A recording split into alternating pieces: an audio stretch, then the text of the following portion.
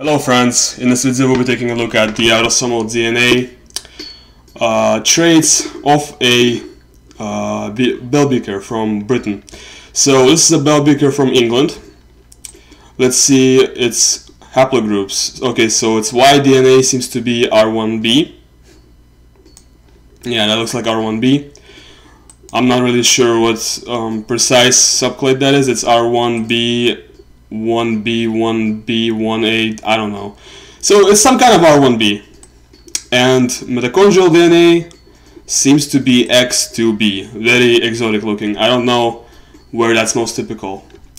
Okay, so let's get on to stuff like phenotype. This guy's phenotype is that he's got blue eyes with an amber center, followed out by green eyes, followed out by blue eyes in terms of the likelihood. So it's blue with an amber center, followed by green, followed by blue. Probably not hazel, and most definitely not light or dark brown. Quite light in terms of eye color. Looks like dark blonde hair and other hair colors. Not as high of a likelihood.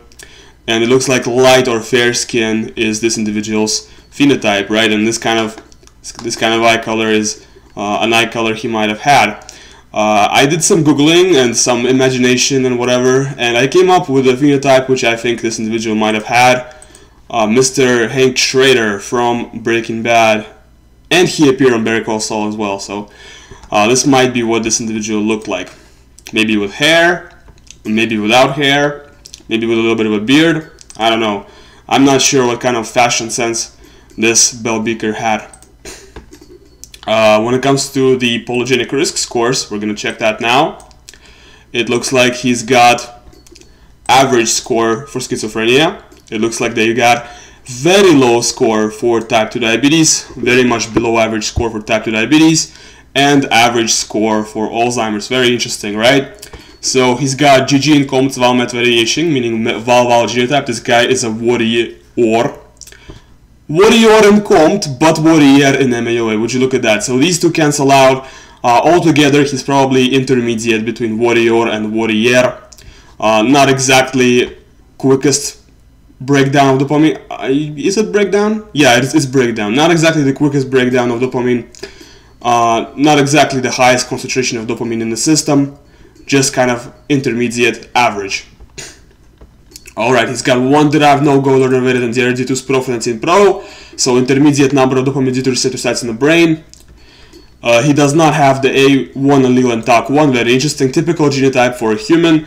Once again, he probably doesn't have stuff like ADHD and alcoholism, but then again, in the past, I think very few people had these types of issues. It's more of a modern phenomenon when people are just overwhelmed with technology and overwhelmed with just stressors and stimuli that would develop stuff like ADHD. I don't think it's a very natural illness actually, but that's just my opinion. You might disagree with me in the comments. I don't care. This individual does not have long form 5 HTTLPR, so he's got short form 5 HTTLPR. Like most of you guys, he has slight problems transporting serotonin. Short form 5 HTTLPR, slightly higher odds of depression, stuff like that. However, not that big of a deal because pretty much everybody has it, aside from me. This individual does not carry the European lactose persistence mutation. Very interesting once again. This is another case of a Bronze Age individual who is European, Northern European, but does not have the European lactose persistence mutation. For the empathy gene, OXTR, it looks like this individual has two variants for lower levels of empathy here, heterozygous genotype here, and two variants for higher levels of empathy here, so that's kind of interesting. I can't really say if he's a sociopath or an empath unless we get his genotype here, and that's not on the file, unfortunately. For diabetes, genotype associated with lower risk of type 2 diabetes, alright, that plays a part in the calculation. There's got to be some other genotypes he has that are not shown on the screen that play a part. And it looks like he's got lower risk of various autoimmune disorders and type 1 diabetes, and he doesn't have type 1 diabetes either. No type 1 or type 2 diabetes for him, very good. He is not a carrier for the C282Y hemochromatosis mutation, doesn't have hemochromatosis, although it would be better if we knew his genotype here and here as well. For Alzheimer's, he does not have any APOE2 alleles, so no risk variants for Alzheimer's in APOE. And actually, he's got these genotypes here which slightly decrease the risk of Alzheimer's. Wait, excuse me.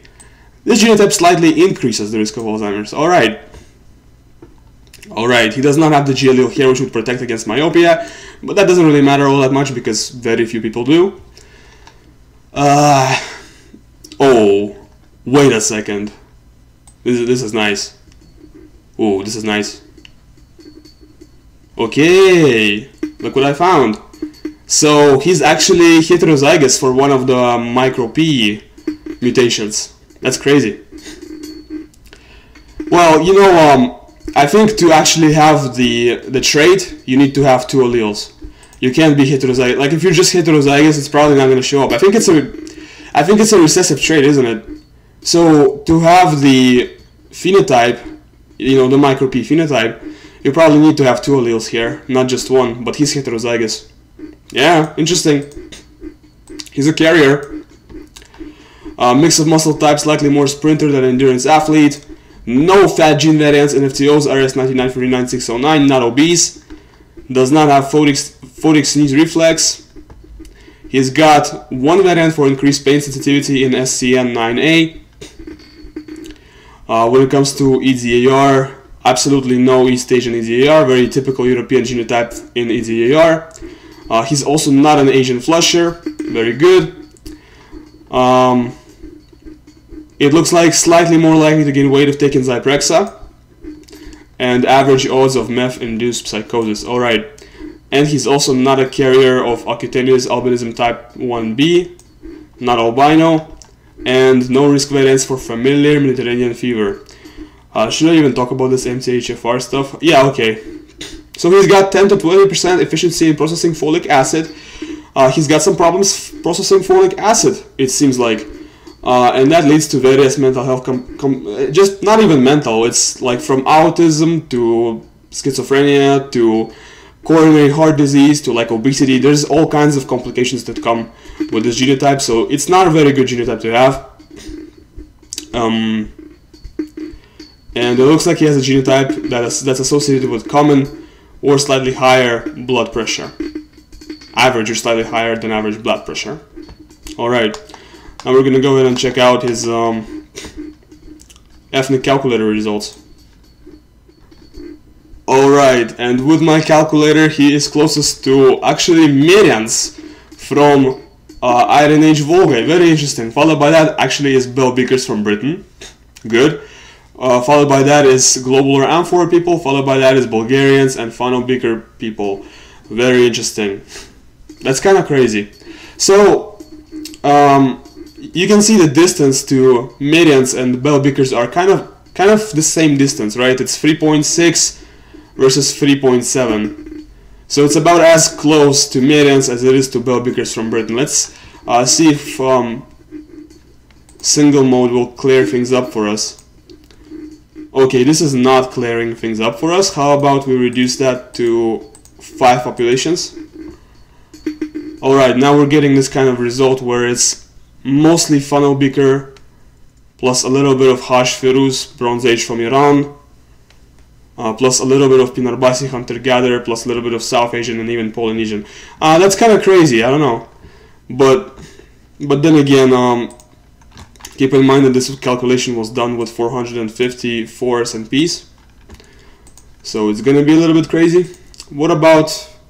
And so was the reference populations that I'm using here to model. They were also done with the same calculation. So it's even double crazy. It's even more crazy than you think, because the reference populations have been done. All of this was done using the same calculation, right?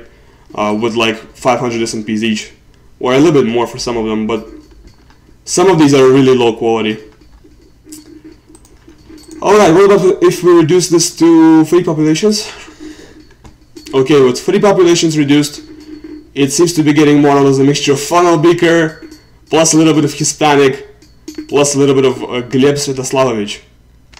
Very interesting.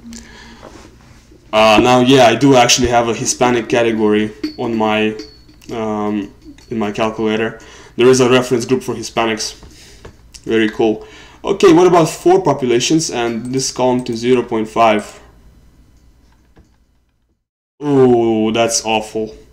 Assyrian plus Median from Iron Age Volga plus Russian plus Hashferuz once again. What if you remove this column?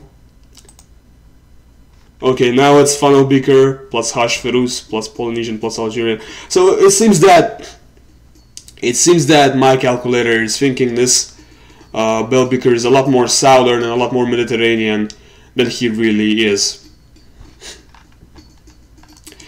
That's pretty much all there is to it. Thanks for watching until the end. Check out my trade predictor. I do suggest you buy it. There's a lot more stuff here than just ethnic calculator. There's polygenic risk scores, phenotype, and all of this stuff. And I do want to remind you that you can download this file in 23andMe format from link which is in the description. Leave a like and subscribe if you enjoyed it. Goodbye.